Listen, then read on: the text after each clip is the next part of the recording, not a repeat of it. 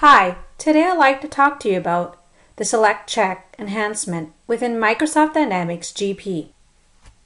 In GP, I'm in the Purchasing module, and I'm going to select the Select Checks window. With Microsoft Dynamics GP 2010, you will find a number of new options to increase the flexibility and control when building your payables check batches.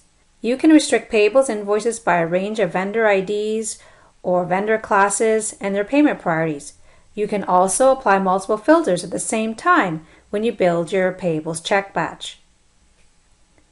So under Select, you can see all the different parameters that you can build your payables check batch by.